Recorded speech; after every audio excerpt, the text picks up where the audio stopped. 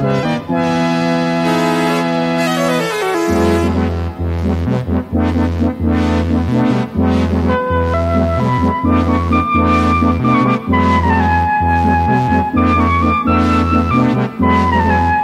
Lou Carta of the Middletown Health Department, and this is Healthline. Gambling problems can happen to anyone from any walk of life. Gambling goes from a fun, harmless diversion to an unhealthy obsession with serious consequences. So how do you know if you or your loved one has a gambling problem? Diana Goode explains how a gambling addiction can impact a relationship, interfere with work, and lead to financial hardship. Welcome to Healthline. Our guest today is Diana Goode. Ms. Goode is the Executive Director of the Connecticut Council on Problem Gambling. Diana, thank you for being here. Thank you. And a timely discussion as gambling is just increasing across the United States in various forms. And what has that meant to your agency? First of all, let's talk about your agency and what you do, and then we're going to ask some questions about how individuals are impacted. Thank you. So I can tell you what we are not. The Connecticut Council on Problem Gambling is not for or against gambling. We just want to make sure that there are safeguards in place when people do have a gambling problem and they run into trouble. We are not the fun police. We are not here to tell people how to spend their disposable income. We just want to make sure that if someone does have a problem with gambling, if it is no longer fun, there's a place to call, and that is us. And so it's more responsible gambling. Absolutely. Now, given that and the state of gambling in Connecticut and across the United States, what have you seen as a trend as the different types of gambling has increased? Casinos are becoming more prevalent in this region. How has that, maybe the word is not impacted, but how's that, I'm going to use that, impacted your agency? It has impacted our agency. We definitely have seen an increase in people calling our helpline. One of the big issues right now is gambling is just becoming so much easier. It used to be, in order to gamble, you had to get up, you had to put clothes on, you had to go outside, whether it's to go to a casino or go to get a lottery ticket. What we're looking at now is that a lot of people are going to be able to gamble on their phone, so they don't have to get up and go out and do anything.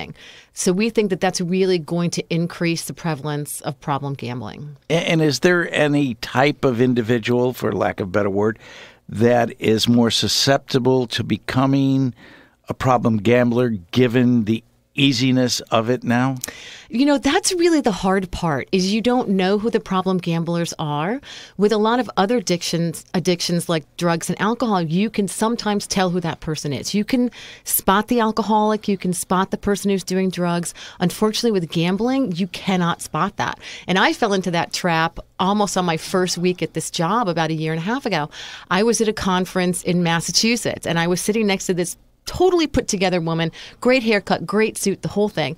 And I kept asking her questions, thinking that she was a therapist. And then we went into a breakout session, and the person who was doing the breakout said, raise your hand if you're a problem gambler. And she raised her hand.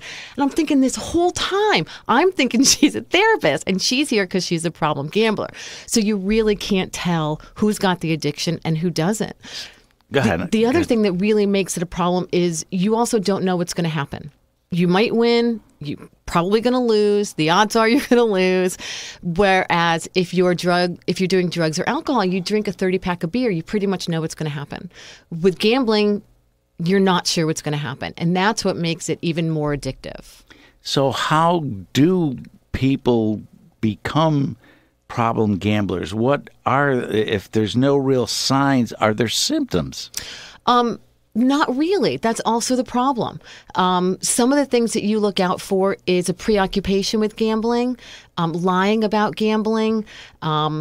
The other issue is a lot of times people don't raise their hand to say there's a problem until everything's gone because they don't see it as losing. They're going to just win that money back. And when you say lying about gambling, what do you mean? Lying to whom? Yourself or others? Both. Or both? Yeah, but definitely to other people.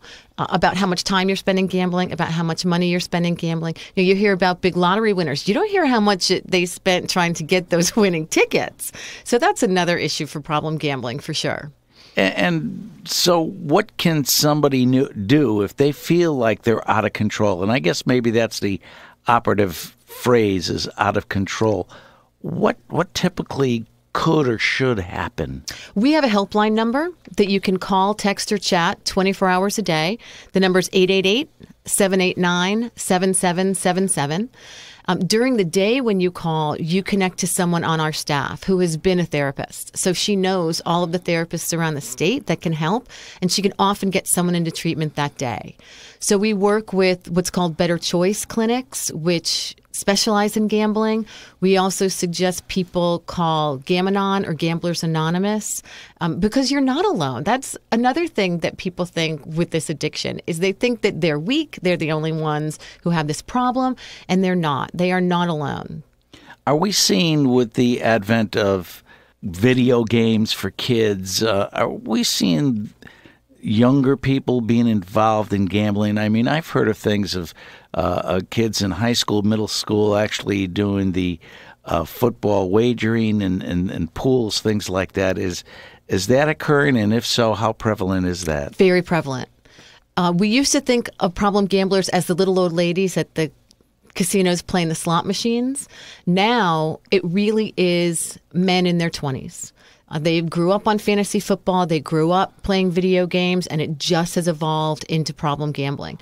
And buried within a lot of video games is something called a loot box, where you're buying to get ahead in the game. You're buying for certain pieces of the game, not really realizing that that is gambling. Often you spin the wheel for luck and can win something that will help you along in the game.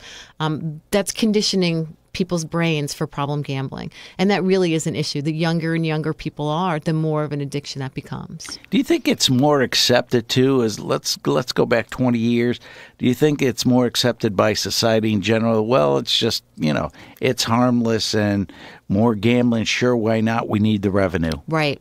Definitely a way to look at it. And it's definitely very harmful. It has become really a norm in our society. And again, that's fine. If this is something that people do and that's the way they want to spend their income, that's fine. But when it becomes not fun, we just want to make sure that people know that they can call.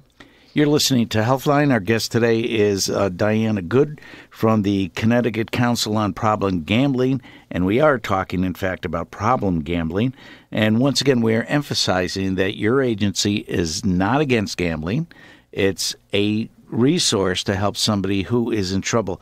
What about the people, besides the ones who are in trouble? How does it impact their family, their friends, their relationships? What kinds of things have you seen? There's a huge impact. A lot of times when someone finally raises their hand and says there's a problem gambler, they've drained their 401k, they've stopped paying the mortgage and maybe foreclosed on, they've spent their kids' college fund. So it has a huge impact on the family with really negative consequences where often the family doesn't want to help out. So in a lot of cases with drugs and alcohol, when someone raises their hand and says they need help, the family's really psyched about that, really psyched about the fact that they want to get help. In a number of cases with problem gamblers, your family's really upset and really pissed off at you because you've gone through all of the savings. We had one woman in Massachusetts who said she couldn't even get $10 to get an Uber to go to a GA meeting because her family just assumed they were going to use it for gambling. So the impact on the family is really devastating. And how about people that have done so, have become problem gamblers, and their impact on their work, their employment? There must have been issues there, too. Absolutely. A lot of people are in jail because of problem gambling, embezzling, stealing from coworkers. Absolutely. One of the things that we're also working on is trying to bring a diversion court to Connecticut. Instead of having people go straight to jail because of these crimes, let's get them help, just like drugs and alcohol, viewing it as a sickness. And instead of putting them in jail, making sure they get treatment. Because often people go into jail and they just keep gambling. Because that's something you can do in jail, and you can gamble on anything. One of the people at CCPG does a lot within the prison system, and the stories she can tell are crazy. They're betting for cheeseburgers on which cockroach is going to make it to the end of the room first. So it is not in people's best interest to send problem gamblers to jail in a lot of cases, which is why we'd like to bring a diversion court to Connecticut. So it really is more of an addiction than anything else. And as so, do you see, like other addictions, people who have gone through programs what's the success rate on that? Is it very high, or does it meet with moderate success? Moderate success. That's why we work with so many different agencies. We work with the Better Choice program, which does a lot of work in Connecticut. We also work with GA and Gamblers Anonymous, because there is no one size fits all. So we want to make sure that we can treat the individual and get them the help that they need. And back to the question that we talked about earlier about the expansion of gambling. We're seeing that, as I said, not only in this area but throughout the nation. Do you think that it's, well, again, not taking a position, but are you more likely to see people who have gambling problems because now there's other avenues? Maybe they weren't addicted to the lottery, but now there's online betting and there's the option of doing something else. Do you think that's going to increase the number of people with problems? Absolutely. One of the statistics that we use, if you live within 40 miles of a casino, the odds are much better that you're going to become a problem gambler. With the addition of a new casino in Connecticut, everyone is going to live within 40 miles of a casino. So, we're also working on a regional self-exclusion. So the casinos both have a self-exclusion policy where if you say you don't want to go to the casino anymore, there's a form that you fill out, and it is trespassing if you do show up at the casino after filling out that form. But with MGM right around the corner, Boston now has a new casino. Rhode Island's got casinos. New York, very prevalent. We want to have a regional self-exclusion form. So if you fill out that form at one of the casinos, you're banned from all of the casinos in the region. So currently it's for only the casino that you filled the form out. Correct. And you have to go to the casino to fill it out, which is kind of counterintuitive. Yeah. So we'd also like to have hot spots around the region and around our state so people can come and fill out that form without going to the casino. And again, it would also mean that, okay, you can't go into a casino, but again, there's other avenues of gambling. Do you Absolutely. think people who actually maybe abide by that and don't go back to the casino, do you think they really seek other forms of gambling too, or is it, I'm just going to stop entirely? Really depends on the person, really depends on the motivation. It certainly has worked for a lot of people. It has certainly failed for a lot of people as well. And there's no lottery self-exclusion. So we'd like to get that in place too, especially if you can start using credit cards and buy lottery tickets on your phone. And that's not legal currently, but Correct. That is being proposed? Correct. And what is your advice, and I don't want to say warning, but what is your advice for legislators? Without being political, what would you tell a legislator if they were sitting here, if he or she were sitting here right now, what would you say to them about gambling, problem gambling? Certainly, we would like dedicated funds set aside if gambling increases. This is not old money. We're not asking for funds to be redirected to problem gambling. We're just asking that as you are making more money on gambling, that part of that goes to problem gambling services. We're also looking at proposing one solid minimum age for gambling. Right now, at 18, you can buy lottery tickets. Can't go to a casino till you're 21. We would like one consistent age. We would also really like a gaming commission like they have in Massachusetts. Right now, Consumer Protection is overseeing gambling, and we just don't think that that's solid enough with everything else they have to do. And what about regional cooperation with other states that have gambling, such as New Jersey, Massachusetts, New York? Any recommendations as far as that goes? Well, we're looking at the regional voluntary self-exclusion form. And outside of that, most states are going to stay within their regions because everyone's got to have different laws in place, different regulations in place. And each state wants to make sure that they are getting the money from people betting in their state. So as far as that's concerned, it's going to stay very segmented state by state.